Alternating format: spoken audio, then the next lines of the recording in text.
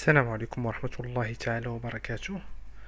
الدرس تاع اليوم كيتعلق بمنع تمرير أو حفظ أي ملف عندك في الجهاز إلى الفلاشة أو مفتاح USB. كيف تتعرفوا أن بعض الأوقات تكون عندنا ملفات مهمة، صور شخصية، بيانات متعلقة بالعمل ديالنا، أسرار عمل مثلا.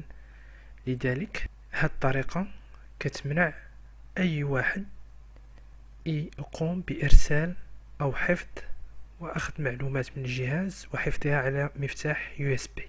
الطريقة هي كالآتي: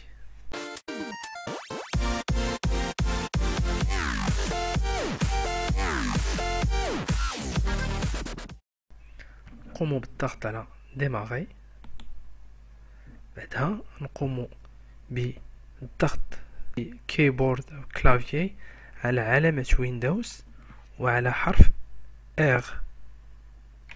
تشاهدوا معايا، نقوم بكتابة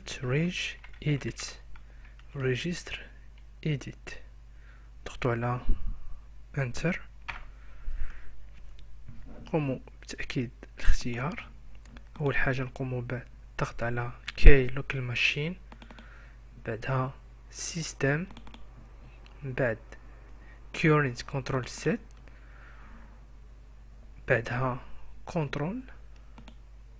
وفي هذه اللائحة فوق الكنترول غنقوم بالضغط بالفأرة على اليمين ونقوم بإنشاء مفتاح جديد اللي غادي ياخد اسم storage device policy. تشاهدوا معايا، بعدها ولهاد على اليمين ونضغطوا على يمين الفأرة ونقوم باختيار valeur دي وورد 32 بايتس، ضغطوا عليها. قوموا بتسمية تكت بهذا الشكل، احترموا نفس الكتابة، ضغطوا على انتر. بعدها قوموا بالضغط عليه على اليمين موديفيي ونقوم باختيار رقم 1 لتفعيل الخاصية.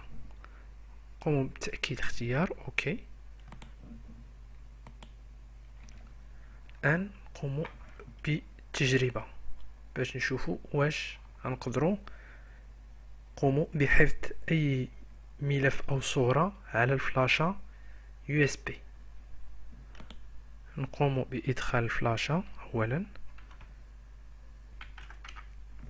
بعد إدخال الفلاشة للجهاز نقوم بإرسال الصورة.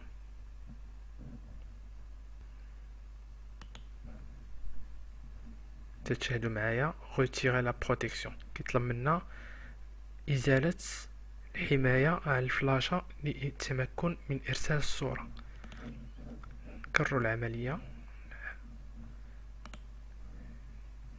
نفس الشيء التحذير يقول لنا أن هذا القرص محمي ضد أي حفظ أو نقل بيانات. إلا بغينا نقوم بتعطيل هاد الخاصية نفس الشيء، نرجعو لنفس الملف، نضغطو على اليمين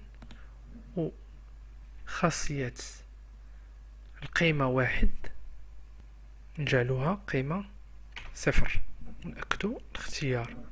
نقومو بإزالة الفلاشة ونعودو نقومو إدخال ديالها ونشوفو واش العملية تم تعطيلها. نضغطو على اليمين، تشاهدوا معايا تم إرسال الصورة، وهذا تأكد لنا أن خاصية تم تعطيلها.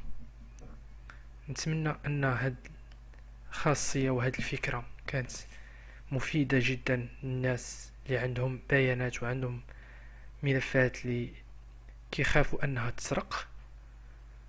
إذا عندكم شي أسئلة أخرى أو طلبات ما تردوش فيها.